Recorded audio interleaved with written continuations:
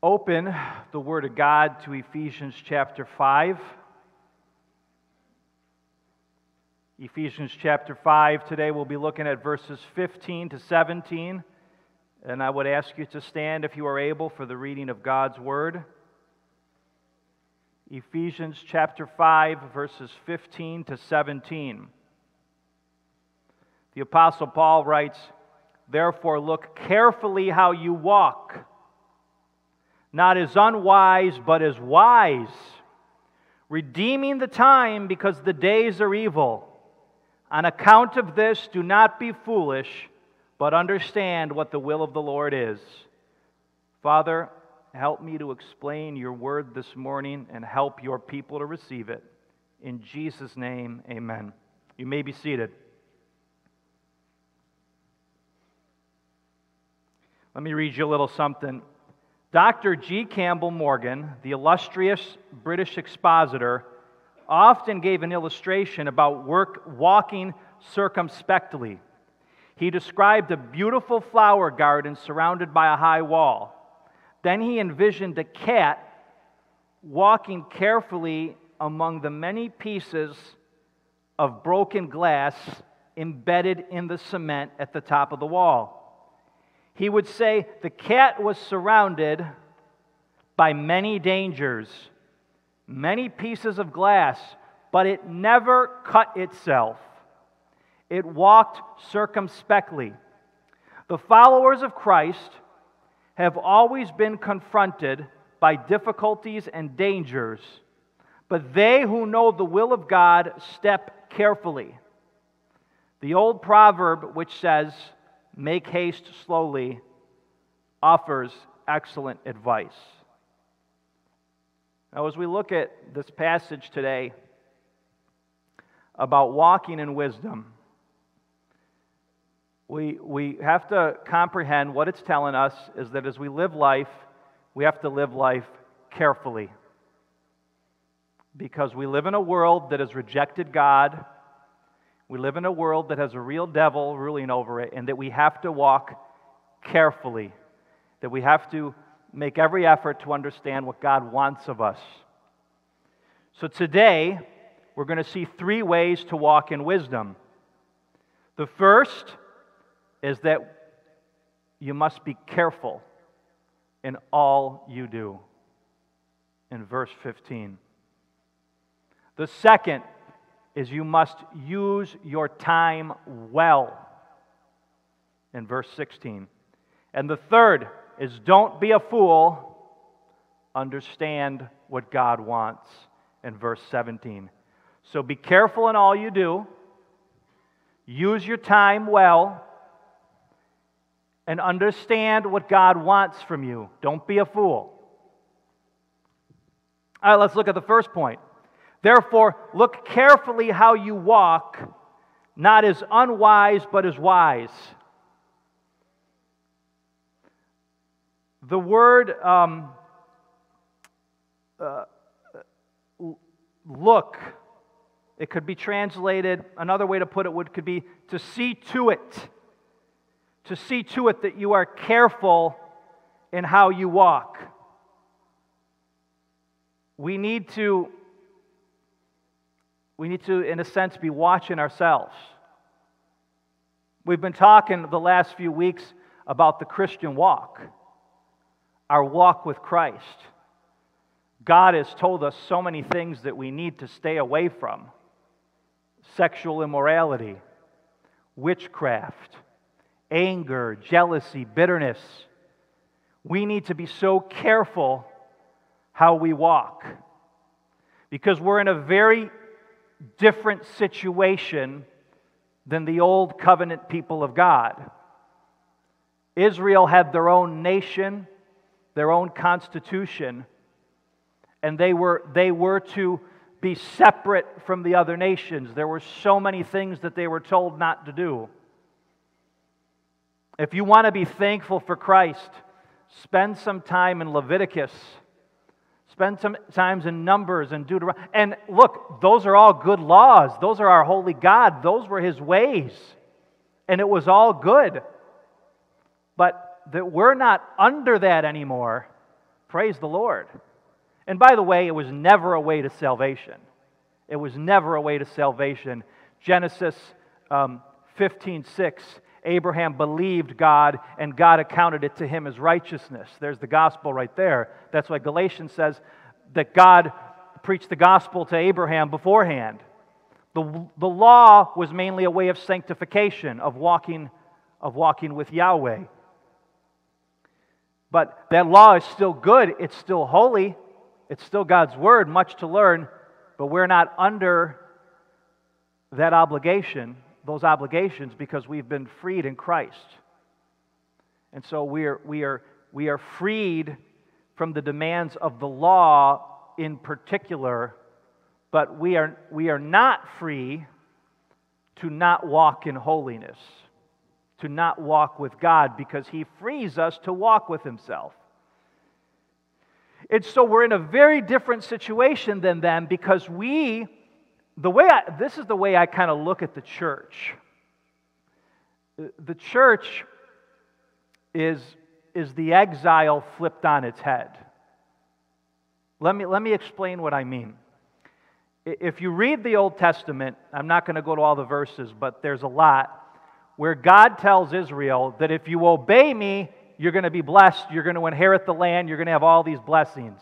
If you disobey me, I'm going to essentially kick you out of the land, and it's over, for a time at least. Because there's other verses that say that no matter what, God says, I'm going to restore you, and you're going to be in the land, and the nations are going to be blessed through you. So wait a minute, God is not contradicting Himself. But we say, okay, on the one hand, you're telling them if they obey you, they'll receive the blessings, and the nations will be blessed through them. But if they disobey you, you're going to judge them and kick them out of their own land, and they're going to be dispersed among the nations, just like they are now. And by the way, even though that Israel is in the land now, they are still under Gentile power. This is not the redeemed Israel of prophecy.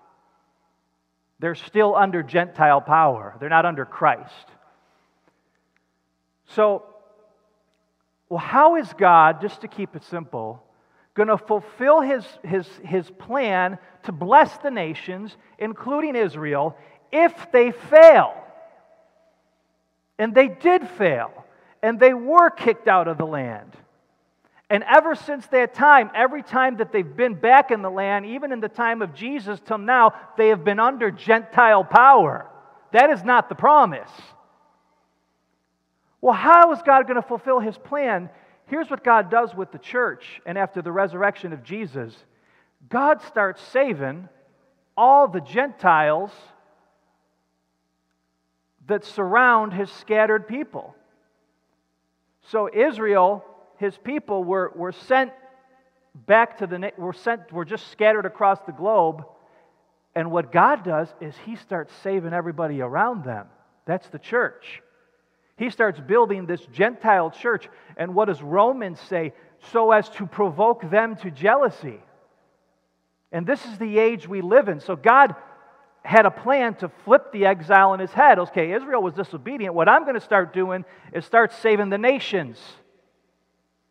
And I'm going to glorify myself that way. So we live in a time, and that's why we Christians are called exiles like Israel, because we were saved during the time of Israel's banishment and punishment. And we find ourselves in a similar situation that they find in their exile. Jeremiah tells the exiles in Israel to basically forget about being restored to the land right now, prosper in the city where God has sent you. And of course, we understand that most Jews in the world today are not saved, though there are some. But as we, non-Jews, get saved, we find ourselves in a similar situation. All of a sudden we're saved, we become a part of the God of Israel, and we find ourselves in the nations that don't honor God. So how do we walk in cultures that are permeated by anti-God ways? Well, we have to be careful. We have to walk with exactness, precision. Warren Wiersbe says the opposite would be walking carelessly and without proper guidance and forethought. We cannot leave the Christian life to chance. We must make wise decisions and seek to do the will of God. What we have read before in Ephesians, that when we talked about walking in the light, are related to these verses. Remember, Paul quotes, "Awake, O sleeper, let Christ shine on you." In other words, don't walk in your sleep, wake up, open your eyes, make the most of the day. It's sad to see so many professing Christians drifting like sleepwalkers, not really making the most of opportunities to live for Christ and serve Him. Watch carefully, contrast sharply with the state of believers who are sleeping. And the Apostle Paul here has a particular concern for our witness before this pagan world, this non-Christian world that surrounds us. Careful carries the idea of alertness. As believers walk through the spiritual minefield of the world, they are to be constantly alert to every danger Satan puts their way. This is what Pilgrim's Progress is all about, that allegory. As the character Christian walks and he meets different people and circumstances, it's all about his walk with God and his growth and his progress. So walk carefully, the apostle says, not as unwise, but as wise. This is consistent with Paul's prayer for his readers in Ephesians 1:17, that God will impart wisdom to them through His Spirit. But this isn't a worldly wisdom. The Bible talks about the wisdom of the world. God promises to destroy the wisdom of the wise in 1 Corinthians chapter 1, verse 19. And he, by the way, the apostle there is citing Isaiah 29:14. It was this kind of wisdom, 1 Corinthians 2, verses 6 to 8, 1 Corinthians 2, verses 6 to 8 tells us, that led the rulers of the world to crucify Christ. There is a wrong wisdom. The Greek word for wisdom is Sophia. Okay? Philosophy is the love, philo, of wisdom. The Bible tells us to be careful of deceptive philosophy. But there is a wisdom that comes from God. Only a fool drifts with the wind and tide. A wise man marks out his course, sets his sails, and guides the rudder until he reaches his destination. When a man wants to build a house, he first draws his plans so he knows what he is doing. How many of us Christians use our opportunities wisely? Now, yes, James tells us in James chapter 4, verses 13 to 17, to, in all our plans, say if the Lord wills. So we have to have that attitude in here. But it is also true that a planned life can deal better with unexpected events. We can plan, but we submit our plans to Him. Sometimes He messes them up, but He knows what He's doing, because to mess up our plans is always good. The walk by which we Christians should live should not be a carefree, freewheeling attitude, but one that demonstrates sober thinking and careful diligence. And if we lack wisdom, what does James 1:5 tell us? It tells us we can ask God, and He will give to us liberally. Colossians 4:5 says, "Walk in wisdom toward them that are without." And then our second point this morning is to use your time well. Redeeming the time because the days are evil. Wisdom involves a right use of time. We don't think of time as a commodity. We think of money as a commodity. But we don't think of time as a commodity. Let me give you an example. You could be so obsessed with saving a penny. It's good. It's good to save money and not be foolish. But you could be so obsessed with it, you could be in Wegmans and say, "Oh, this is cheaper at Tops." You got 99% of your groceries at Wegmans. Okay? But this is cheaper at Tops. It's 30 cents cheaper, but it's cheaper. And your obsessive mind just can't let it go. And then you're wondering, am I being a good steward? Am I being a good steward? And that's fine. I'm not mocking you, but here's what you have to think. It's going to take you, let's just say, I haven't done the math, it takes you an extra 10 minutes for that trip. No, that would just be the drive. It's going to take you an extra half hour for that trip to Tops. Was the 30 cents worth the half hour of your time? You're not going to live forever, folks. And so, 30 minutes, for me, I'll have the 30 minutes. I don't know what I'm going to do with them, but I'll have the 30 minutes over the 30 cents. Because we act as if we had unlimited time on this planet, that would be okay, but we don't. So we have to balance that out. Time is limited. It's a commodity. And Paul says redeeming the time, that's literally buying up the time or buying up the season. The Greek is in the middle voice, meaning that we're buying the time for ourselves. But of course, we shouldn't be using it for ourselves, but for our master, because we're his slaves. Now, there's two words for time in the original Greek. The one that this doesn't use is chronos, which is basically how you measure time, minutes, seconds, hours.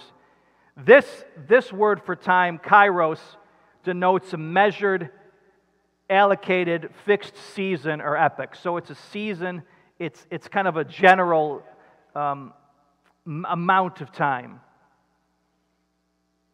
So Paul's going to talk later that we live in this present evil age. So we live in an evil age, but we, as we've seen in Ephesians, have already been made part of the age to come.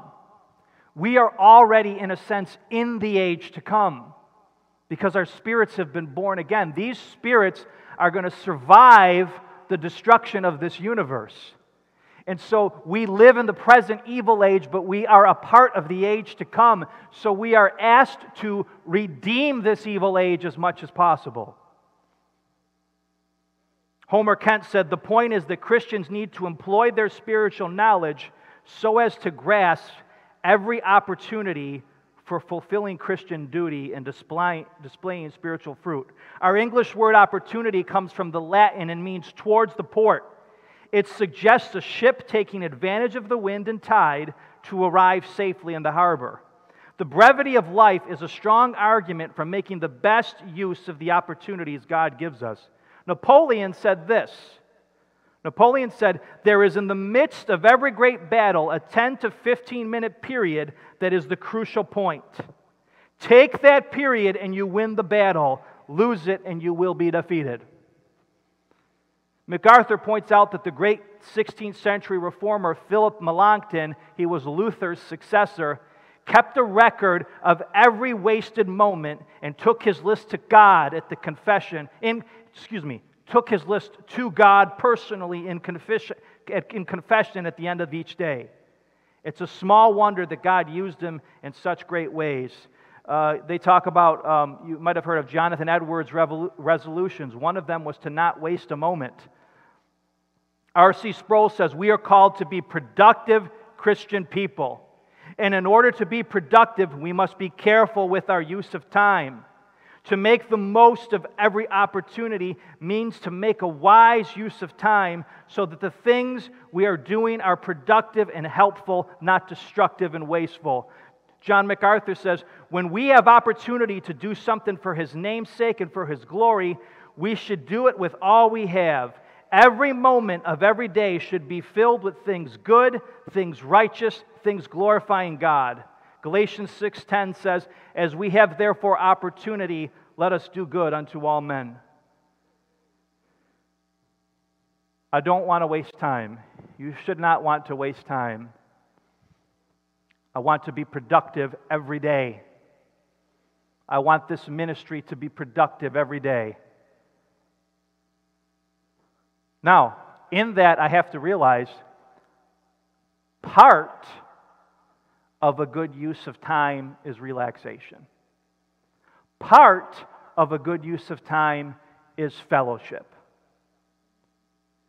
And so, we have to allow, within that use of time, time to be interrupted and time to just fellowship and not be like, hey, I got to get busy. I only got 5 minutes.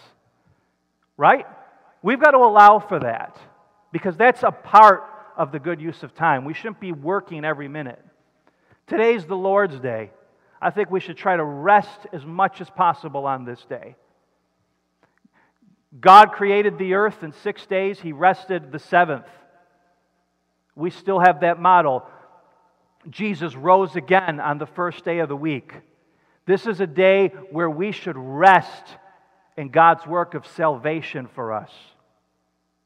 And every day we should have a time for rest and for fellowship.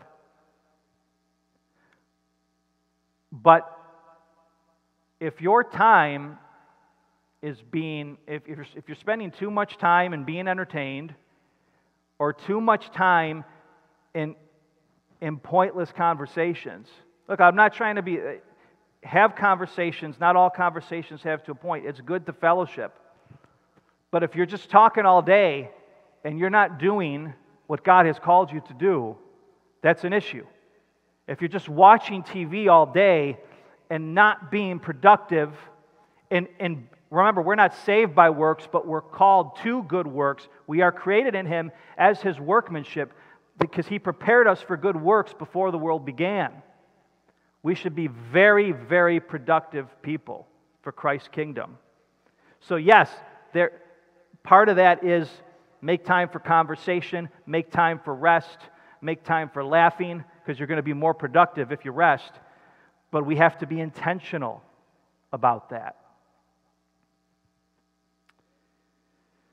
The days are evil. The days are evil. Paul reminds them that the days are evil.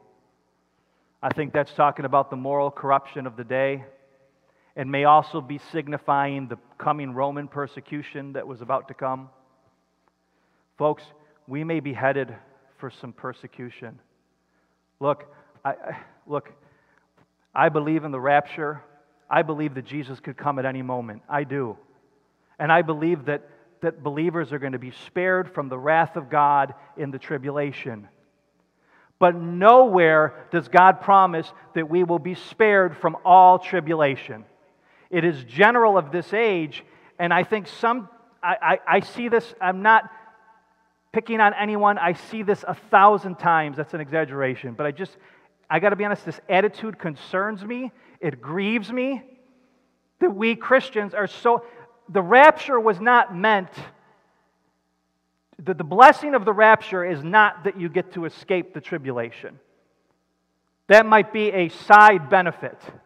The blessing of the rapture is that you won't die. You will be transformed when Christ comes. You will never have to see death. But for so many believers, the big thing about the rapture is we get to escape the tribulation, persecution.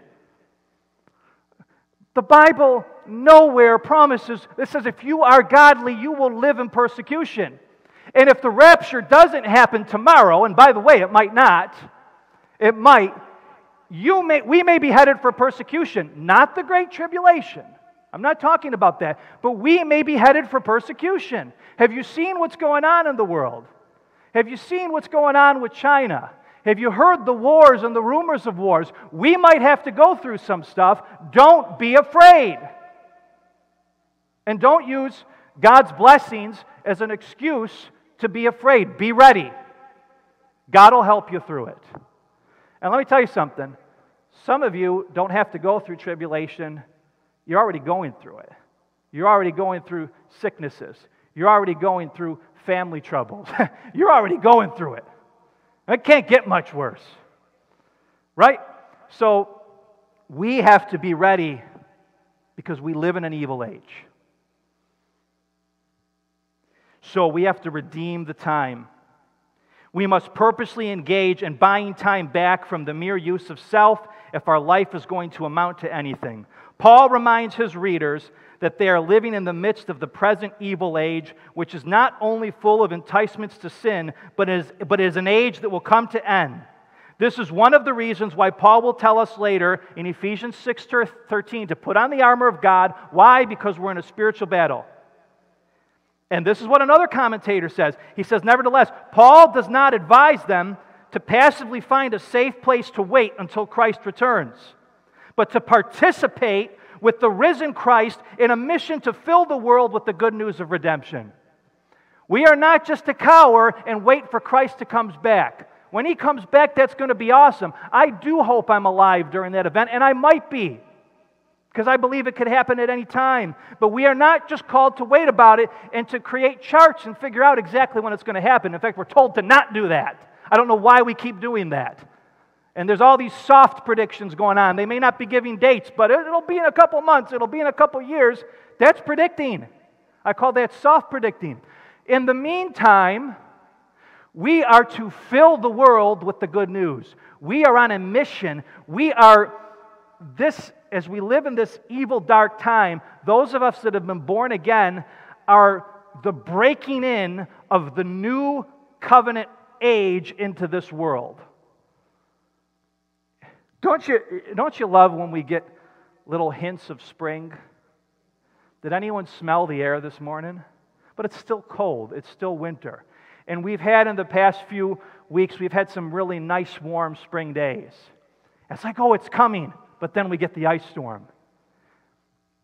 That's the age to come. We're still in winter. Satan is still ruling this world. But spring is breaking in. The new covenant is breaking in through His church. We're spring. We're the fragrance of life. We're the fragrance of the new age to this world. And we need to be aggressive in bringing the new age. Don't think of new age, I'm not talking about the new age philosophy that's demonic and evil. I'm talking about the coming age of Christ, the good new age. We need to bring Christ's kingdom, because Christ's kingdom is starting to break into this world. Come on. This present age is still under the control of the prince of the power of the air, Ephesians 2:2. And we are still part of this evil age, Galatians 1:4. Therefore, believers still have to live out the life of the age to come, which they already enjoy, in a surrounding moral climate which is predominantly evil. I want to give you a little story here from MacArthur.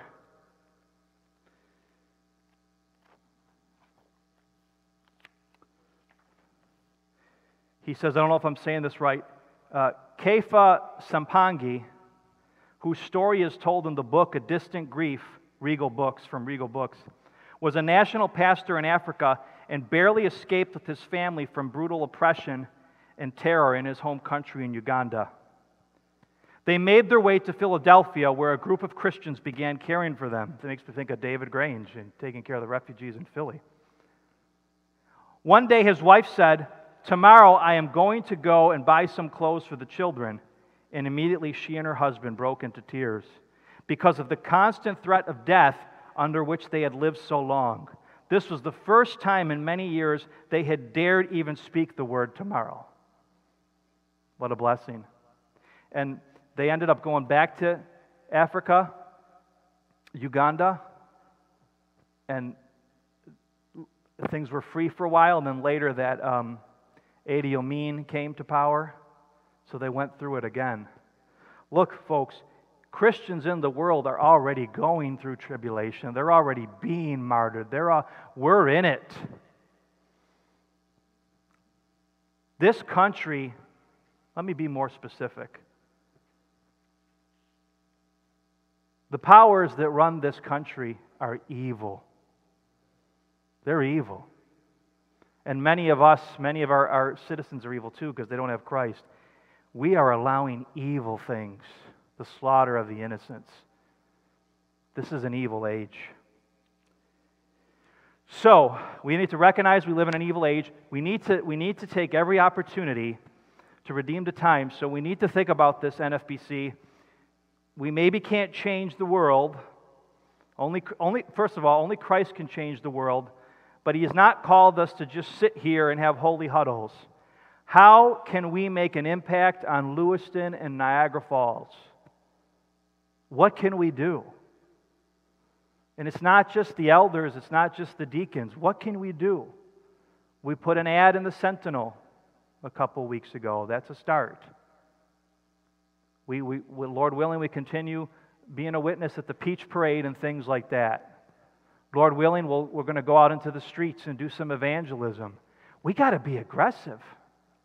Look, we may not be big, but we got an army here. This is pretty significant. We can do a lot of damage for the kingdom. We need to redeem the time. We need to buy it back and say, no, devil, 2 o'clock does not belong to you. I'm going to use 2 o'clock for your glory. Again, I don't want you to think that that doesn't mean you can't relax. You can, because you need to be recharged like anything else. But it's everything you do as a kingdom purpose. Number 3, don't be a fool. Understand what God wants. The Greek word for fool is used frequently in the Septuagint for one that denies God. Now, the Septuagint is the Greek translation of the Old Testament. And so the Greek word for fool that's used in Septuagint and here in Scripture is for, the reason that it's bringing that Old Testament Greek version to our attention is for context to know how this word is generally used. So fool is a denier of God. The senselessness of pagan conduct, when we say pagan, we mean unbelievers, is due to the fact that such persons have no understanding of God's will. Believers, however, may act in accord with knowledge, for they possess in Scripture the objective revelation of God's will and the indwelling Spirit to interpret it to them.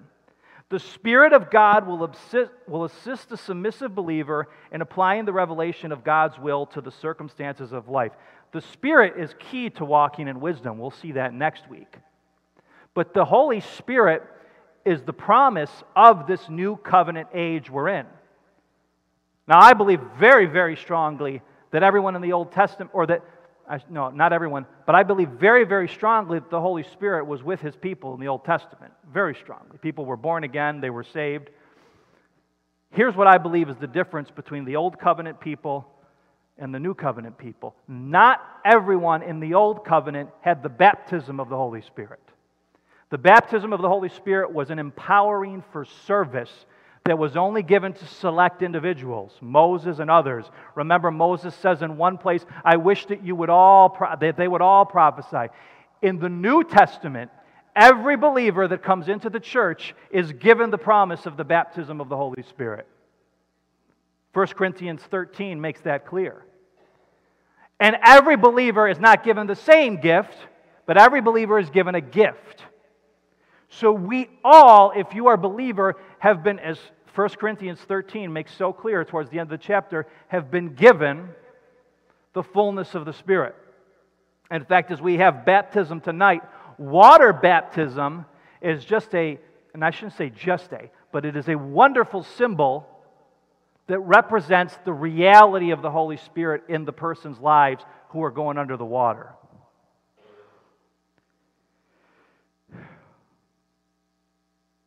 In light of the urgency to make the most of our time, not being foolish includes, among other things, not becoming anxious or panicked. It also includes not being drunk, as we'll see in verse 18. We'll look more at next week. Don't be drunk. Don't be drunk. Look, we've all understand. It's hit me. It's hit many of us. The idea of having a drink or getting drunk to ease the world's problems. Paul says, don't do that. Instead, be filled with the Spirit. It is never God's will for a Christian to be drunk. Never. Can you drink wine? Yeah. And don't be too legalistic about that, because if you're too legalistic, sometimes it'll drive people to the extreme. But you are not to get drunk. You are not to get filled with wine to the point that it impacts your judgment. I've made a choice. Well, the Bible asks, or excuse me, not the Bible.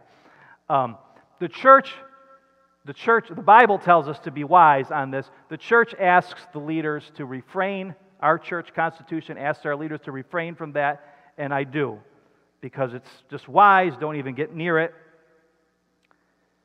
But even if you drink a little, you can never get drunk. You have to be careful.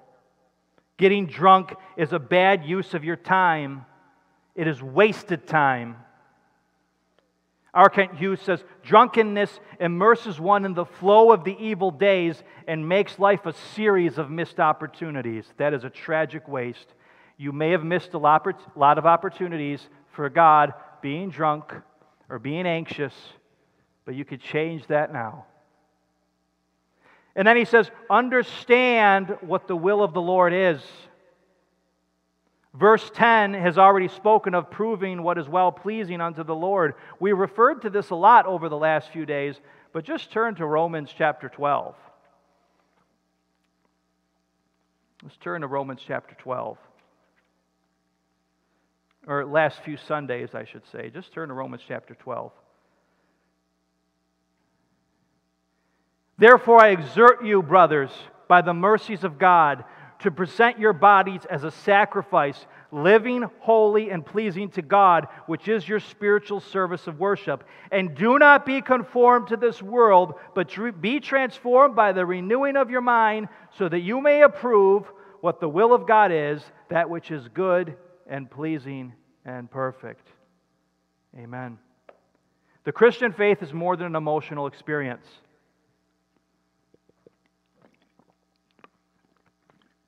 As believers, we're called to use our mental capabilities to the fullest extent for the highest of all goals, the comprehension of and response to the will of God.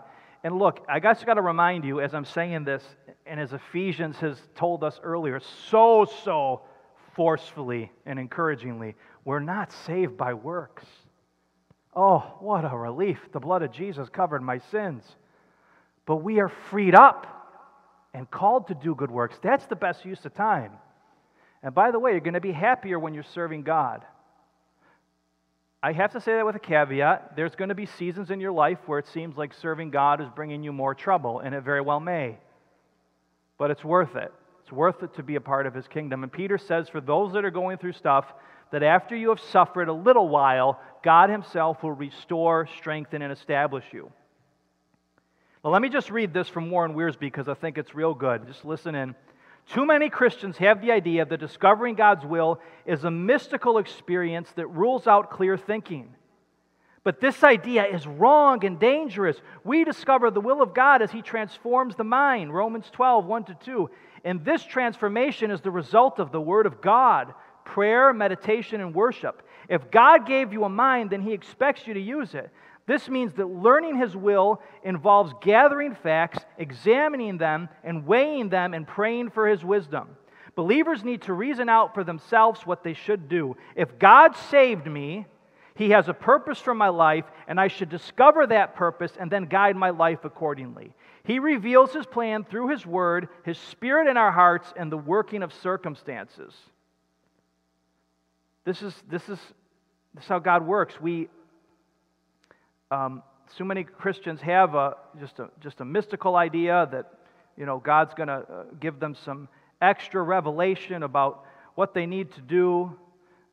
There's some sort of mystical experience. That's not how it works.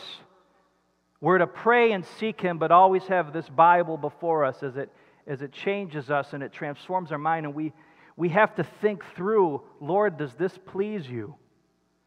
Does watching this movie please You? And sometimes believers are gonna come to different conclusions about some of these matters because it's like ungodliness surrounds everything we touch. And the answer is not total isolation from the world, but this is why we have to walk in wisdom to make sure we're not being corrupted by the ways of the world. And as we're in God's Word, as we're fellowshipping with His people, as we're fellowshipping with the Spirit, He guides us. And thankfully, it's not of works. Thankfully, our salvation is already secure. But we need to, there's just this anti-intellectual idea that the Bible says to worship the Lord with all your heart, mind, and soul. So we have to spend a lot of time thinking and analyzing and going over things and just the things that are in our home and that are in our lives. Lord, do they please you? And there's going to be what seems to be a lot of gray areas. We have to depend on God for wisdom and be willing to His leading. Turn to Proverbs chapter 10, verse 23. Proverbs chapter 10, verse 23. You get a little Old Testament on this. Proverbs 10, 23.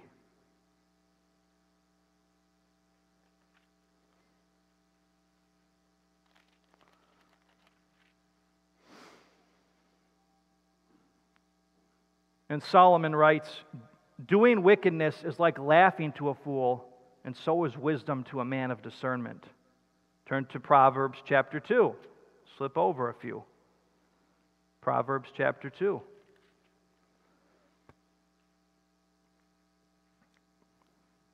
Let's just read the first 9 verses of Proverbs 2. Listen to these. This is old. So you want wisdom? Get in the book of Proverbs. Read a proverb every day. For this month, read a proverb every day. "My son, if you will receive my words and treasure my commandments within you, to make your ear pay attention to wisdom, incline your heart to discernment. For if you call out for understanding, give your voice for discernment, if you seek her as silver and search for her as for hidden treasures, then you will understand the fear of Yahweh and find the knowledge of God. For Yahweh gives wisdom. From His mouth comes knowledge and discernment. He stores up sound wisdom for the upright, a shield to those who walk in integrity, to guard the paths of justice, and He keeps the way of His holy ones. Then you will understand righteousness and justice and equity and every good track." In verse 10, let me just finish there. "For wisdom will enter your heart, and knowledge will be pleasant to your soul." And listen to this. You could turn back to Ephesians. Wisdom isn't just knowledge. Wisdom is the skill that the Holy Spirit gives you in knowing how to use the Bible knowledge you have. It's skill in using it, because knowledge puffs up. Wisdom is using that knowledge. In the new covenant that we're in, the Spirit of God is in this process. Amen? Ephesians 1:17, Ephesians 6:17. Clinton Arnold writes, discerning Jesus' will probably entails discerning how the resurrected Lord would want His people to respond to every moral choice they are confronted with in the day-to-day life. Colossians 1:9 says, "We are filled with the knowledge of His will in all spiritual wisdom and understanding." Lincoln writes, another commentator, Bible commentator, "For believers, wise living involves a practical perception dependent on the direction of their Lord." Turn to 1 Peter.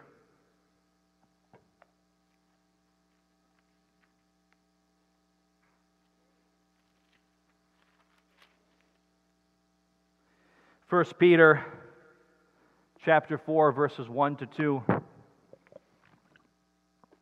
"Therefore, since Christ has suffered in the flesh, arm yourselves also with the same purpose, because He who suffered in the flesh has ceased from sin, so as to no longer live the rest of the time in the flesh for the lusts of men, but for the will of God." And Peter goes on to say, you've already spent enough time in sensuality and sin. So, in Christ, you can be forgiven of your past. Many of you are. Now go forward in the future and use the time for God. We are not to be thoughtless. We must understand our Master's will so that we can form just conceptions of daily duty. And in the midst of the perplexity of conflicting obligations, not lose time. we're perplexed. There's so many things around us, but with God's help, we will not lose time. There are many, many choices before us, many, many decisions to make, but God's Word gives us wisdom.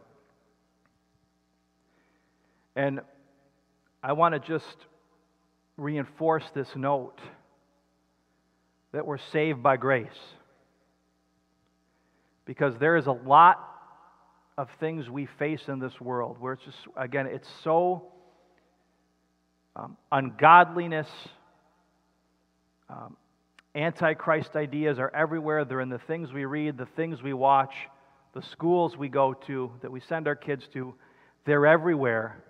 And the Bible is going to transform our minds, but sometimes for particular situations, such as what's a proper use of my time, what's a proper use of entertainment. Sometimes, again, we have to wrestle and think through these things, and we need to please God, and we need to be obedient to Him. But in that, remember, we're saved by God's grace. We're saved because sometimes it could seem a burden with the decisions we make and the choices we have to make. We want to please God, and sometimes we don't know what to do. We're trying to seek His will in the gray areas. We have to rest on the fact that we're saved by God's grace. Ephesians says earlier, "For by grace you have been saved through faith, and that not of yourselves. It is the gift of God, not of works, lest any man boast." We're not working our salvation through the daily decisions we make, but we should want to please God. Some people make the mistake thinking that they please God by living their good life. Others would say, as long as I'm saved, they may not say this outright, but they show it with their lives or their attitudes, but because I'm saved, I don't have to worry about my life. No, you've been free from the penalty and the judgment of sin because of Christ. Now, buy back that time that He's given you from the enemy. He's redeemed you. Try to redeem every moment. But we need to rest on the fact, because if you come at this this is why, the Bible talks about this in Romans 14, areas that are gray matters, areas where there's different opinions, maybe not a clear word in Scripture. The Bible says in Romans 14, one believer doesn't have problems eating meat in the idol's temple because he knows the idols, they're all false gods, and he's just thanking God for the meat, so he doesn't care. The other believer says, "No, I can't even eat meat in an idol's temple because it bothers me. These idols, I can't take it. It's associated. I can't do it." One believer, drawing to contemporary day, has no problem with Christmas. They don't care about all the pagan stuff, and a lot of that is blown out of proportion, as I tried to make clear. But there is obviously some pagan influence that I don't care. I'm selling it unto Christ. I'm redeeming this back for Christ. Another believer, I can't. There's too much pagan. I see it everywhere. I can't do it. These are areas where we can disagree, but each one, the heart of the Scripture is that we should be trying to please God. And we don't want to go against our conscience. We want to do everything out of faith, because whatever is not of faith is sin.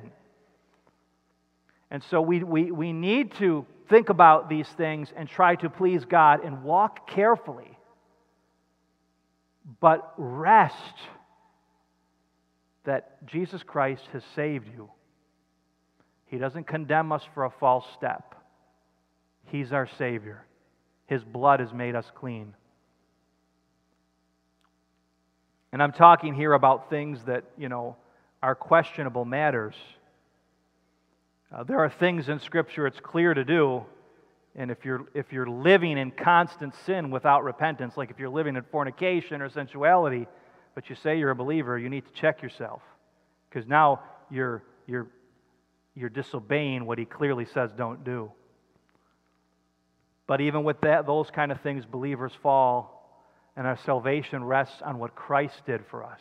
He is our righteousness. We were looking today, John Bunyan realized one day that his righteousness was in heaven. Everything that's going to get us to heaven and get us to God is with Christ there. It's not here. When I die, the only thing I'll say, if I have to say anything, because I know God knows, is His blood. His blood is why I'm going in. Nothing I did. Any good work that I did for the kingdom was what He created me to do after my salvation. But my salvation rests in Him.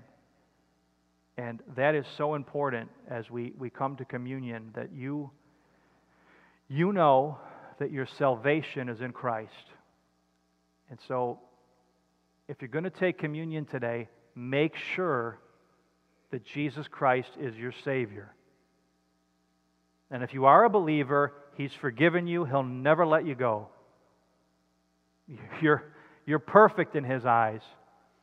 But He still wants us to take communion with the right heart. So there will be a time for examination. So at this time, I'm going to ask Bonnie and Greg to come up, and we're going to do our last song. And then right after that, Carl, if you and the men will come up, and we'll have communion together.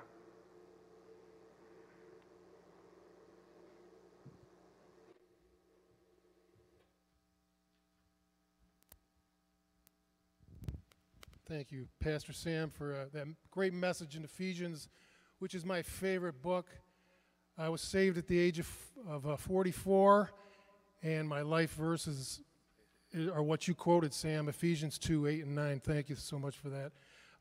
If you could all please stand, if you're able to, and we're going to sing hymn number 255, Jesus Paid It All. In Isaiah 1:18, it says, "Though your sins be as scarlet, they shall be as white as snow." Jesus has paid it all.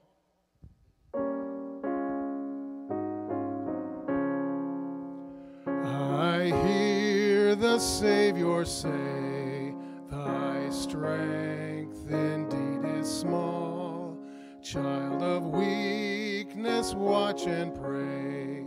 Find in me thine all and all. Jesus paid it all to Him I owe. Sin had left a crimson stain, He washed it white as snow. Lord, now indeed I find Thy power and Thine alone can change the leper's spots and melt the heart of stone.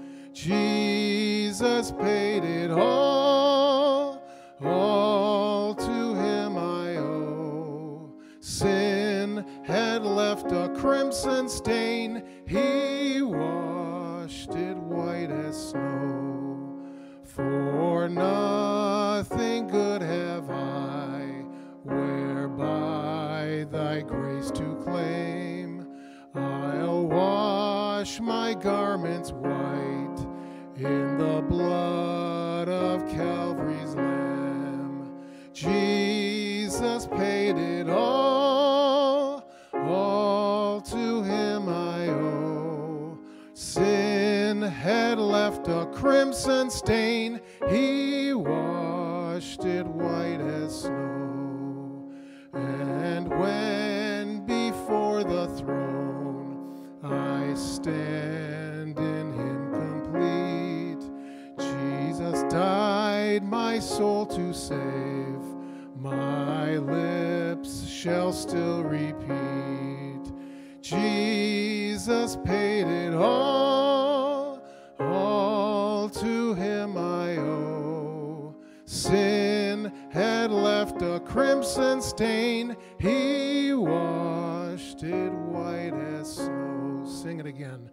Jesus paid it all to Him I owe. Sin had left a crimson stain, He washed washed it white as snow.